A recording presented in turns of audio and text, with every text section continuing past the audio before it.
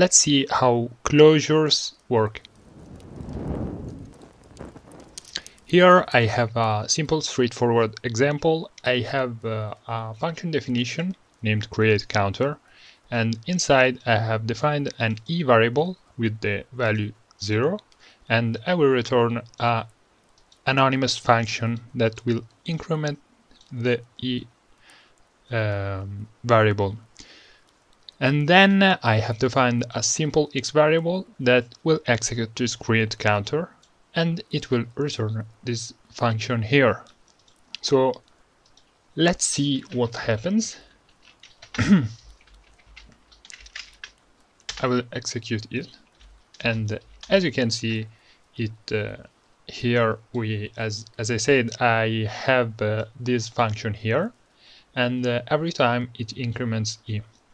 But this is a strange behavior, because in the majority of programming languages you are not able to do this, because at this point the execution context is gone, and how it is possible that the x variable have access to this e here? How it is possible that it remembers, whenever I call it, it remembers the value before? And let's do like this. I will put a simple breakpoint here and execute another time x, and as you can see, I have e and it prints out 4.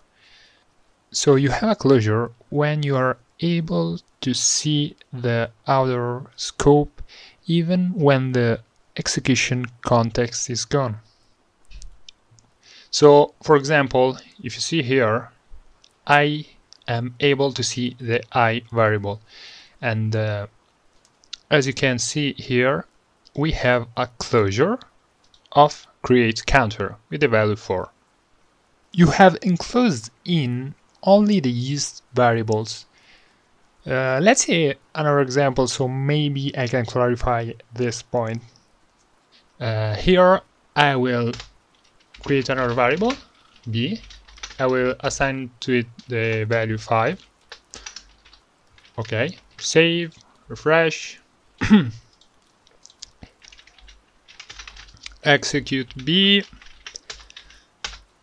and as you can see here, we have the same result, and I will put a simple breakpoint here at 5, execute another time, and here we go. You have the e variable, but we can see the e variable, but here we don't have the b. So we are able to see the e but not the b.